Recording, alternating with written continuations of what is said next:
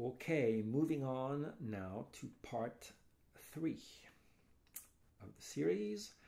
Part 3 is where we are adding a 2/5 towards the end of the sequence. So that is on line 3 if you are looking at the notes from my website.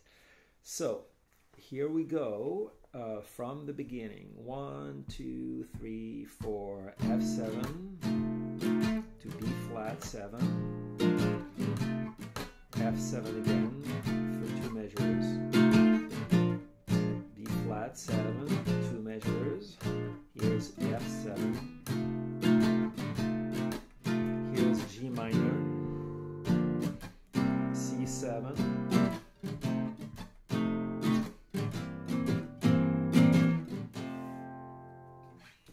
so the G minor, I played it here. Another option could have been to play it up here, but on a classical guitar it may not be the easiest choice. But it's still possible. If you play an electric, obviously you'll grab that chord easily. So my G minor 7 would be here, and my C7 would be here, and then my F.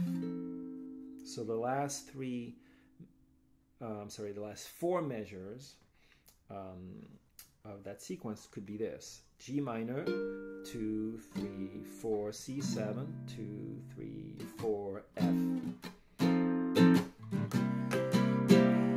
then back to the top here. Okay, so now, now that we are adding a few more chords, it would be a good idea to think of other voicings instead of those big old voicings of 4-note chords. We can edit them. For instance, for my F7, I can simply remove this duplicate root that I have here on the 2nd string, right? So instead of this chord, I can now play this, and it gives me the bass note, the root, the 3rd, and the 7th of the chord, and that's really all I need to clearly define my F7. Now, eventually, we can add 9s or 5ths, 13s, what have you, to these basic chords, but that's not the purpose of this little series we're talking about today. Just want to talk about the basic chords.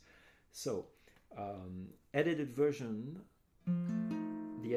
of the F7 would be this. The edited version of the B flat chord would be this. So same thing here. You see this is the complete chord, and if we get rid of all the unnecessary notes, we are left with this, which is in this case the B flat root, A flat is the 7th of the chord, and D is the 3rd of the chord.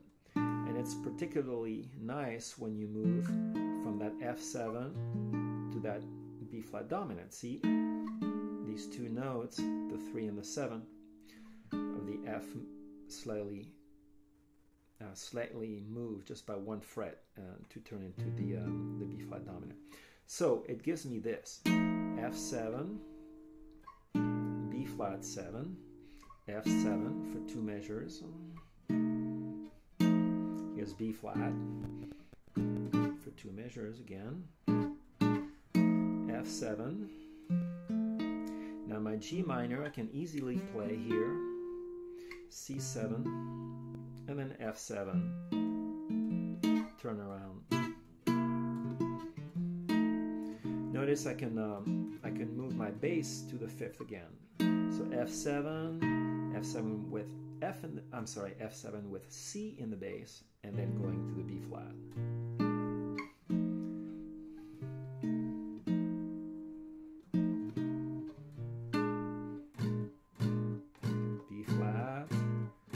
F7,